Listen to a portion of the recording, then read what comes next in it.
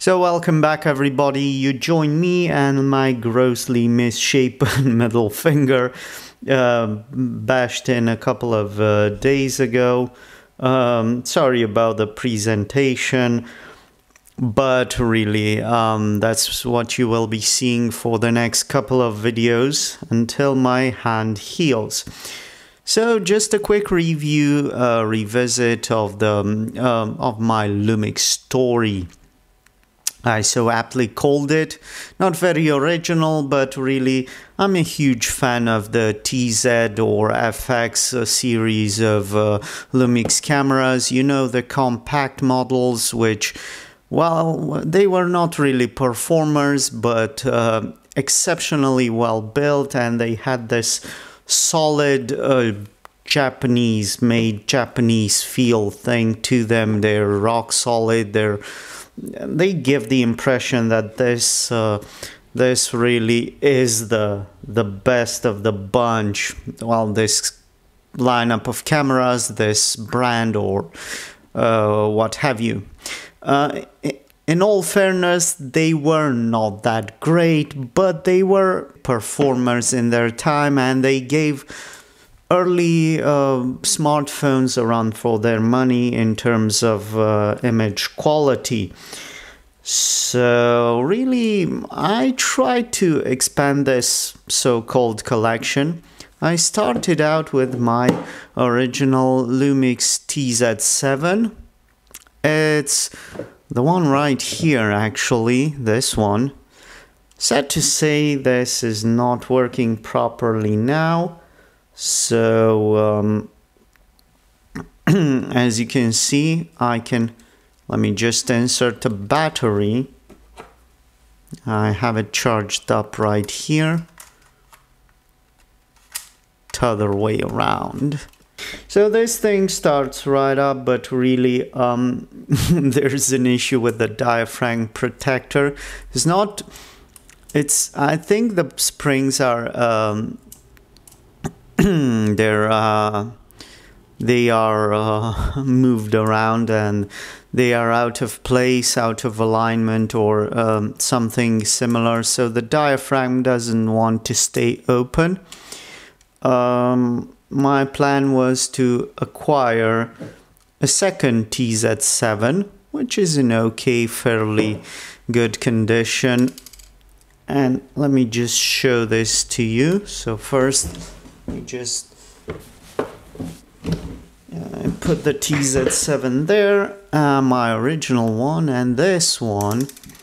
So I will try to show you what I'm on about. So this is the second TZ7 that I have purchased, and well, this one is working okay, I guess, except for the fact that the screen is broken.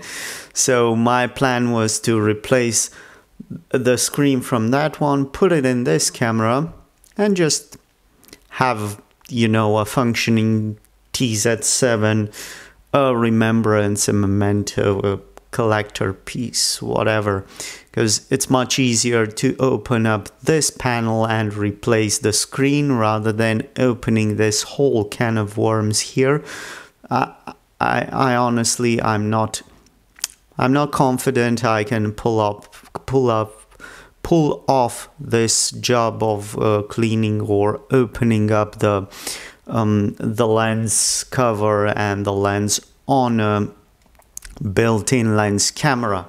So let me just put this one away as well and show you my next Lumix, revisit the next Lumix camera, and this is, of course, my wife's old ZX1 camera. This is really compact, and really it was a showstopper in the early 2000s. I mean, come on, look at it. It's so fun. It's chic. It's got this pearlescent look to it. It's made of metal, and well, although the lens is a bit smaller and it's not such a performer in terms of image quality, it was still something like, you know, when you had those plasticky Android phones in the early 2010s, this was still something to behold. But anyway, if you want to check out a more in-depth view of this thing, I will put a link right here. So my last, let me just put this camera there, and then we have my second to last purchase, the TZ22. Let me just grab a battery from here so I can show you the camera working.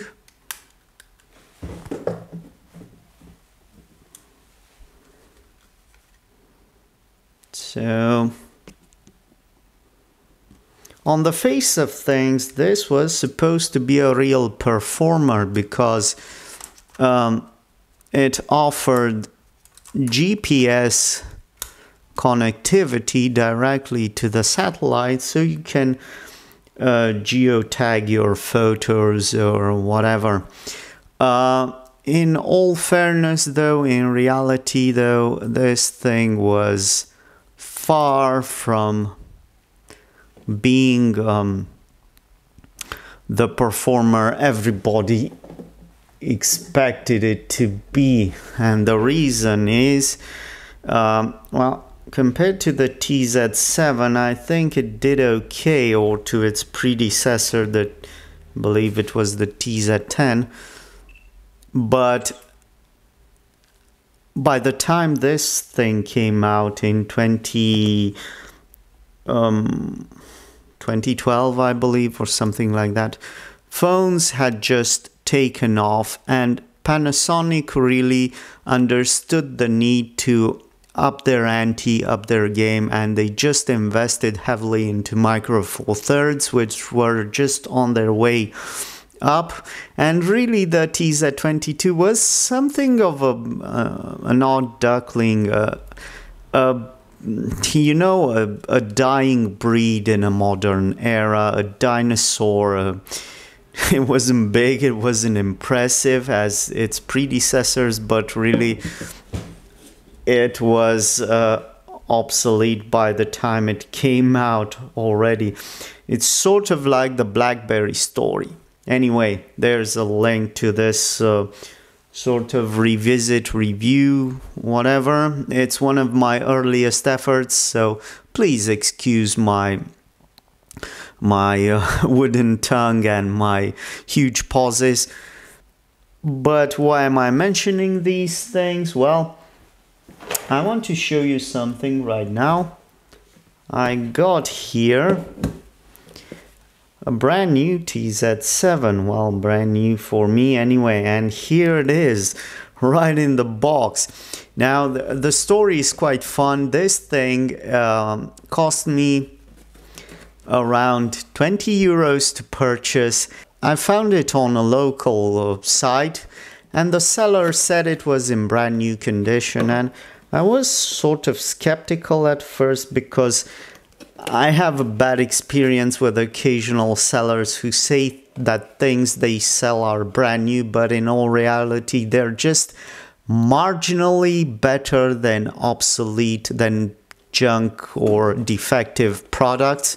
This one though gave me a great surprise. So standard box, full of accessories. Let me just put the camera itself away for a bit while I show you things that were available in the box, and obviously I'm doing a bad job of this.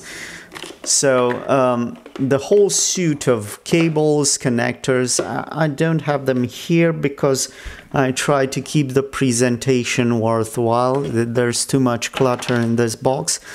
Even the original, you know, textile bag thingy that held the camera when new.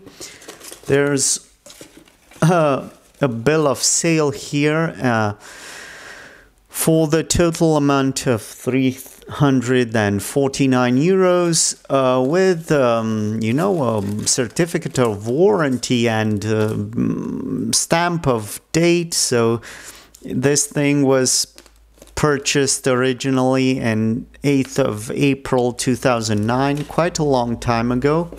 And here are the booklets and stuff that you would need for such a camera. The PC suit, the the CD with proprietary software and everything you need, really. It's a whole experience. So really paying only 20 euros for this thing was a great deal, and I almost didn't go through with it at the time because I thought spending such a negligible amount, but still something out of my personal budget on another Lumix camera yet again. I said to myself, well, listen, this is getting out of hand. But really, after reconsidering it, I went back and forth with the seller. He was a great sport for waiting for me to decide on such a small amount of 20 euros. So here it is. The camera itself is, for all intents and purposes, brand new. I mean, of course, it's not new. It's not brand new, but it's mint. There's minimal wear on the screen. There's also just the smallest hint of a ding here. You can see it as being more profound because of the lighting on my studio, but really in everyday usage you cannot really fault this camera. And I will explain to you why, because if you compare it to my other TZ7s, well, you can see right here that these are, well, they're pretty worn, pretty well used. Put them side by side and you can see that this one, my latest purchase, is quite the showstopper. So really I was blown away by the quality of this camera. Let me just take a quick photo. And I was blown away by this camera, by the shape it was in. So I decided to bite the bullet, as they say, and just go ahead and purchase it. Let me just show you some qualities of the picture. Well, clear-ish image, not that great, but then again, it's 2009 and mid-2000s technology, so there you have it. So as a small conclusion to this series, I do plan to stop hoarding and collecting Lumix cameras. This latest purchase has really quenched my thirst for such devices. I also think I'm going to try and give away some of these cameras as soon as I make a functioning one out of the two defective ones. Stick around for that as I try to gather more subscribers and content and viewing hours. And if you think my efforts are worthwhile and you want to prolong my agony, I ask you to subscribe, watch, and to to advise other people to recommend my channel, because then I will feel motivated and empowered to continue on my endeavor of collecting, hoarding, and, well, buying useless, obsolete tech stuff like these ones, so you don't have to. Thanks for watching, and I guess I shall see you in the next one. Bye bye.